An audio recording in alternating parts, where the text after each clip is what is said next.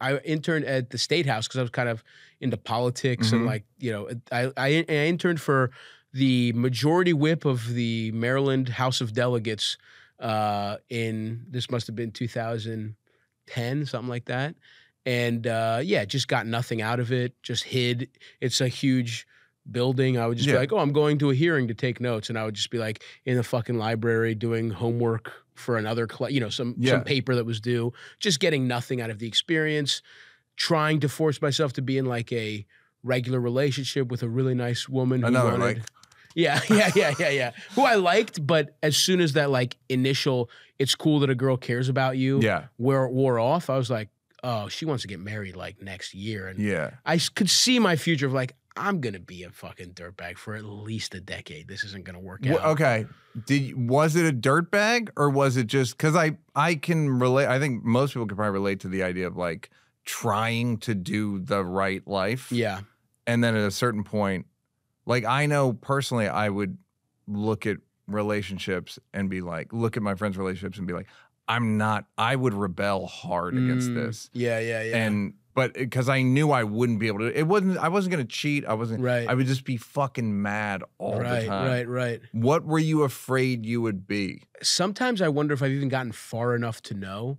Like I've only been in 2 serious relationships and like 3 more kind of like weird quasi relationships and just a lot of just like very casual dating. Yeah, and not even have to be a relationship. Like you were afraid, like, I know I work at the State House. Oh, I see. Yeah. Like what were you afraid that, what would the right and like I guess I was just afraid that I was going to hate my life as much as my father did. Yeah. I guess I was afraid I was gonna be the guy who tells his son, like, hey, my life sucks fucking dick. I'm in hell over here. And it's like, you better have a good time. Yeah. Because I've sacrificed myself for you.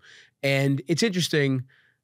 I've really gone full the other way because of that. I mean, I think there's no way to look at my upbringing other than that. I mean, I have another brother who I felt like I rebelled against my dad by never wanting to be tied down to anything. Never. Like, I have no responsibilities to anyone personally. I don't. Yeah. And that was always his thing. He complained about how he had to do this. He had to he's weird when people will complain about a choice that they made. I know. It's like, it's so human. But like, what did you think? And like, to me, complain to your fucking friends. Why? I'm trying to fucking beat Super Mario 2. I don't want to hear about how you're going to kill yourself because you're not in Athens anymore. You know, like it was brutal, honestly. But I think there's no read on. I mean, that's just I like so that it's clearly Athens, so it sounds like a 4,000-year-old problem. Yeah. You want to be in the marketplace selling goat cheese. Yeah. It was. Yeah, I don't know. I just went so far where it was like, anytime I'm in any relationship, I get scared that this person's going to depend on me too much, and I'm going to be that. And I would, even when things were good, I would just feel this like deep anxiety that I'm going to just, that's just too much pressure. I had the thought, nothing is ever as bad as you make it out to be. And then I was going to ask you, what was as bad as you thought it would be in life? Stand-up bombing is as bad as I thought it would be. Yeah. Bombing lives up. Right. My divorce doesn't. I remember a cozy, snowed-in feeling. I write about it in my book. My wife left me when I was 28 years old, which means I got married way too early. I was 22. Right. Yeah. She has an affair. She breaks my heart. She leaves. I remember, this isn't just hindsight. I swear to you, this is the underreported thing in the heartbroken. Mulaney, actually, we were even closer at the time, and I remember he was like, there's music for breakups. You listen to Radiohead. You listen to Elliott Smith. Yeah. You walk around. You see the sadness everywhere. And now I'm leaving Mulaney behind, but it's like there's a snowed-in quality. In the line I use in my book, it's like you're wearing the lead coat they give you at the dentist when they give you x-rays, but at least you know what to do. Does that make sense? Life is kind of clear. Oh, there's a syllabus. Yeah. Yeah, be sad. Yeah. You're going to eat. You're going to drink. You're going to see depression everywhere. Here's a Mulaney quote from that time. I remember we shared an office at the time, and he was like, go break the script. Have a party. Like, have everyone over your house. I remember being like so bloated and like weary, and I was like, really? He was like, yeah. And I was like, well, the guy I'm renting the place for me has a cat, but I guess I could. And Mulaney goes, oh, you have a cat? I can't come. And he wasn't joking. Great. And that's depression. Depression is like, you're so sensitive. Yeah. I remember I went to the UCB and this guy Streeter, he's a comedian. Streeter Seidel. He's a big writer at SNL. Yeah, exactly. He came up to me and he goes, hey man. I go, hey, he didn't know my wife had just left me. I go, how are you? He goes, pretty good, just fucking your wife. like everything is so sensitive and it just keeps coming. What did he, and he just he said didn't it know. as a He joke. was just fucking breaking my balls. That's a normal comedian it's a normal thing to say. that people say. It's not. It's a normal comedian thing to say. Yeah. But like, anyway, what I'm saying is bombing is the only thing that when it happened, and I don't mean, I bomb on a different scale now. If I bomb, but it's still just different. It's not like you're worried the building is going to collapse. No. It's so tenuous and fucked, and you're just in emotional free fall. Yeah. So divorce wasn't as bad as I thought it was. Don't get me wrong. There were moments. I remember being at a sushi bar. And you're crushed. Yeah. But you know how to be crushed. And you can be crushed. So and you just be crushed. Right. But and you weren't worried about being stuck? You weren't worried about like this is terminal. No, because the great gift of my divorce was I knew that being married, and I don't feel this way across the board, it was going to slow me down. Like at that point in my life, I was career-wise, yeah, you knew that it was not going to be great for your career. I knew if I got SNL, well, it could have been okay if you had been if you chose to be a bad husband. That's right. Or chose to be like a bad partner. And I wasn't going to do that. The toll of that would have been too big. That's one of my baggage, is being like, don't be bad husband, be good husband, be good boy. That's a good block. That is a good block. It is a big block. Tell me about your wife, your relationship with your wife, and how it's different than the other ones you've had. I mean, you don't, not without insulting your wife in any way or divulging anything. No, I mean about other listen. relationships. There's baseline things that I think that you need in a relationship. Like you need just to think that person's absolutely stunningly beautiful. Like all these things are, yes, of course. But the difference really came is like, do I want to share with this person? Maybe that's why I'm single, because no one thinks I'm beautiful. Oh, no, I didn't say they have to think we're beautiful. Oh, I got confused. Yeah. They just got like your blocks, Neal. Oh. You got to lead with the block. Yeah, I did. Now I do. But yeah, I just love sharing with her, and I loved when she shared. Like I really liked her opinions about things. I like that. Yeah, I like her drive. I like her focus. Well, that's the funny thing about male-female relationships is women spend a lot of time on their looks, and it's important. But not after the second date. We know what you look like. Like literally, it comes down to like, hey, if I hit the ball over there, you're gonna hit it back. Yeah. I don't care if you are that if your eyeliner's perfect. Yeah. I don't give a fuck. Yeah. We gotta sit here and talk for 60 years. Yeah. And like look good, please. You gotta be hot. You gotta be hot. No, I know this is, you gotta be, because I think there's this girl did this fucking hilarious thing on, there's this, she did a thing about guys on podcasts talking about settling down. Mm-hmm. And she put this like fake beard on, and she's just like, yo, you know what? Like, and she's doing the guy accent. She's like, you know what? It's like, my wife ain't the hottest, but you know, I realized that like we got a lot in common. You know what I mean? And like, and she just keeps on doing this rant. And you look at podcasts, and there are a lot of guys that go on. And it's just like, I just found one that like she could lift things too. And it's like when you have a ranch, you know what I mean? You need to lift. You got a lot. lifting. Yeah. Heavy shit. Yeah, exactly. No. Beauty, of course, like. But most people are not beautiful. You know what I mean? So it's hard. You got to find a beautiful one. No, but that hasn't been with Leo. That's tricky. It's not possible. It's not gonna happen. Might need to. You got to go to Europe or the Far East. He goes to Israel. He got the first draft pick. He's there before Nick Saban. I said to you, I think that if you're a hot woman, you have to check in with Leo. Oh, for sure. Like, hello, I'm hot. Yeah. People said I had to come. He's immigration. He's Ellis Island. They need to make another island. Yeah, he's Ellis Island for the hottest women on earth. That's funny. Your grandmother passed through here. Yeah, in 2023. Yes, she was great. Okay, okay, so the time that we spend together, do we want to hang out? Do we want to talk? Do we have fun? Do I love making her happy? Yes. Like this sounds like almost like some simp shit, but I don't care. It's like, it is a real joy for me to make her happy. And I think that's important.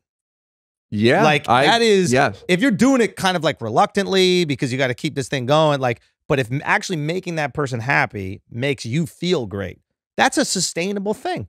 Did you feel that way with every woman you dated?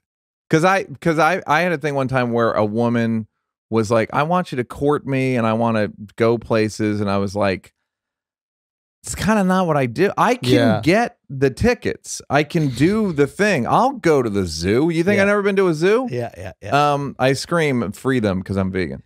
I go and I protest. And somebody's like, well, maybe it's you didn't want to do it for. It's like, I don't do it. So the idea of making someone else happy in ways that make me unhappy or make me kind of feel shut down. Or like I'm on duty. Like can't be that. You got to have the mutual things. You know, and like, it doesn't have to be your first passion, you know, but like for example, my wife is a big foodie. She loves going to restaurants and she loves eating like great food. It just so happens that great food tastes delicious and I can get on board with that. I grew up going to diners my whole life. I'm a diner kid. But now that you go to nice restaurants, takes a long time. Can we say that? Can we say that like it's a bit of an ordeal? It better be, Neal. Neal, it better be a fucking ordeal. For these prices, I need the ordeal. Don't have the burger ready. I need you don't want something dipped in hot water and thrown out on your plate. You don't want it just flash fried and fucking gone. Well, but I dated a woman whose brother was a chef, and so we'd go to, and it's like chefs with compliments to the point where you're full. Before the actual food gets there. And you're like, can we take some of the shit I bought off the bill? Because I didn't eat it. Do you find that was the only downside of like foodie world to me? And you don't mind that? No, like I like eating the good food. It's cool. Like I'm in a place where we can afford it and it's not like a stress. Right. And then it makes her really happy and she's really into it. And she likes kind of like discovering the spot. She likes, you know, it doesn't have to be some bougie spot. It's just got to be a place that has really great food and she goes and does it. So we like that. We travel well together. Like that's the other thing. She will plan everything. I won't. Like I'm not going to Google a million different things. Like I'm not going to find out where we're going to stay. So we really kind of like lock in a lot of ways. And that, I think, is something you start to recognize almost like organically in the beginning. And then as you reflect on it, like your marriage, you're like, wow, like this is a great companion to travel with because all the things I do not want to do, she gets anxiety if it's not done. Right. Like I almost have to be like I one thing a day. No, I'm with you. Or it will be. If I do more than one, and then it becomes like, we got to be on the boat by 3:45 and you're stressed. Exactly. So. Two thoughts. One of them, does she ever get a hotel room where you're like, okay, that's a little steep? Yeah, probably. Do you voice it? Or you not eat really. that? Like I kind of like hold on to it in case I need to like point out something later. Yeah. Like I use it collect for like passive aggressive purposes. Like a. Someone's got to pay for the Amangiri. Yeah, you know what I mean. Like someone's got to pay for these trips to Colombia. Yeah, you weren't saying that when we was on that fucking private shuttle. Exactly. Where's the same energy from through the very dangerous neighborhood? You wasn't yelling that when I got the bulletproof Mercedes to get from the fucking Egyptian airport. Very important in Morocco. It's very important. A friend of mine recently is in a relationship, and she said that her car got broken into. That's a good test. Like traveling's a test for a relationship. Yeah. But if you fake a break-in, you could see. You know what I mean? Oh, he broke into no. So a girl's car got broken into when her boyfriend was visiting. All their shit got. And she said it was like a good test, but I was thinking it could be like a business where we fake crimes and see how they react. Couples. Yes. And then how'd she react? She said they both were great. They both handled it very well. She's like, it was a good sign that they can handle chaos well. Yes. Yeah. Or a setback or because you kind of become Voltron. Well, that does happen in a relationship, and I love that. Like, right, you become like you're a thing. This fucking idea, like, don't get me wrong, I love independence. Obviously, everything we're doing is independent, but like, it's independent with a group. You know, and I think that with relationships, codependency is good. I think that we have this like Western idea that like it should be the sole individual journey. You're the fucking hero. And it's like, no, if you're building a family with somebody, that becomes the group. And there are things that you guys do together for one another. You have roles and you support one another in those roles. You learn how to fucking communicate with one another. And that's not easy. It is. And you learn the things you do that drive people fucking crazy. Like I would do this thing that would drive my wife crazy. The second we started to like get into a tiff, I would go, oh, so you want to ruin a night? Like now in my mind, I'm thinking you just checkmated her, bro. But in my mind, I'm going, I don't want to ruin a night. You must be one. I'm just saying there's two of us here. And one of us don't want to ruin me. Yeah. That I don't want that. So that only leaves one conclusion. Seems like it's you. Right? And then what I learned is that that's the worst thing to say ever. Because it's just putting all the blame. Invalidates, yes. Yeah, just putting all the blame on that person. It's basically it's the equivalent of calling someone racist. Yeah. Yeah. In a relationship. Yeah. Like once you call them right, you can't go like, not only am I not racist, like she can't argue out. You're racist. Hey, did you like that? Did you like that? Yeah, did you like it though? You want more? Don't want to work? Would rather watch videos of me grab assing with people? First of all, go up here to subscribe and then go up here to watch more clips. This is like when the weatherman says there's a high pressure system coming in. I'm not really used to the green screen.